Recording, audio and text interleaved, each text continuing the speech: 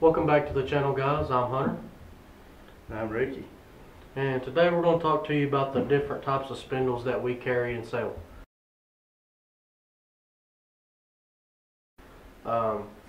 First one we're going to talk about is going to be our Mod Light spindle. We have a left and a right version. And Ricky will tell you about the kind of material they're made out of and how they're built. It's made out of 1 3/8, 3/16 wall tubing. It's got a Toyota spindle snout on it. It's got your brake mount back here. Just a really nice piece overall for the Mod Light guys. What are we moving to next? The next one will be our S7 spindle.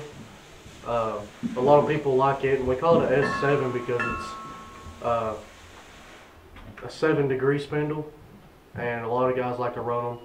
They're just a lot more better than some of the stock spindles that came on like the older master builds, and some people even run these on different other chassis because of how good they are. It is built out of 1/8" plates.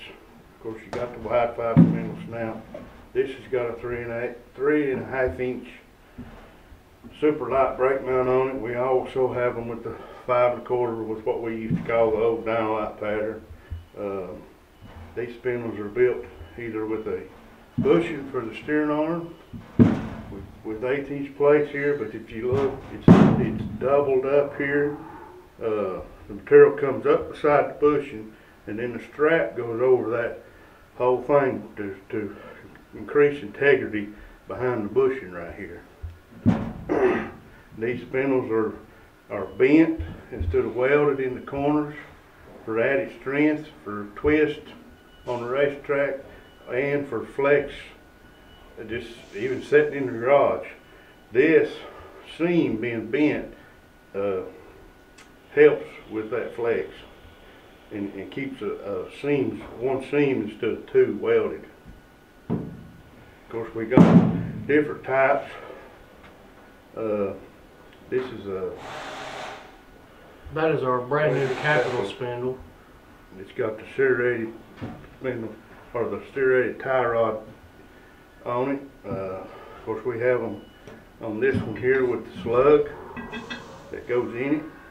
Different, I think it's 0, quarter, 3/8, and maybe an 1/8 too, I think. Yeah. But this spindle here is built similar to a Longhorn. And one other thing I want to say about these spindles is they do not have a 1/8 inch plate in the back of them like most other spindles. They have a rectangular tube, which also helps with the flex on the racetrack. See, it doesn't matter whether a spindle is straight or not. Sitting here on this table, I said that, it does matter whether it's straight here, but what really matters is whether or not it's straight on the racetrack. See, you could check this spindle right here and it'll be straight, but my question is it straight on the racetrack? There's plenty that are not. We tried to take that out of it. I've seen camber change with a camera gauge sitting in the garage, just setting the car down on the floor. What do we have over here? This is some stuff that we're getting into now. We're trying to widen our range of different types of cars that we're carrying parts for. This right here is an intermediate metric spindle. It is for a 79 to 88 metric car, metric frame.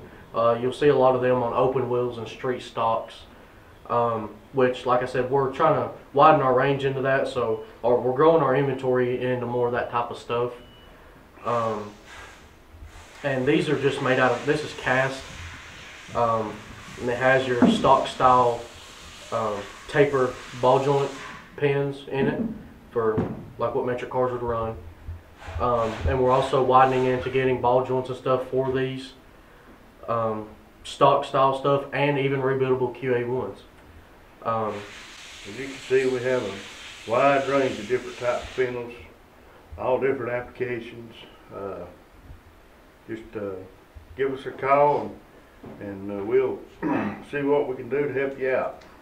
And if we don't have one of these in stock, it won't take us a day or two to get it built for you. But the main thing is getting y'all taken care of, and we can most certainly do that. So we appreciate you guys watching. All of our links to our social media platforms are down in the description below. And if you want to order any of these spindles for yourself, go to ppmracingproducts.com and order one today. Thank you. Thank you.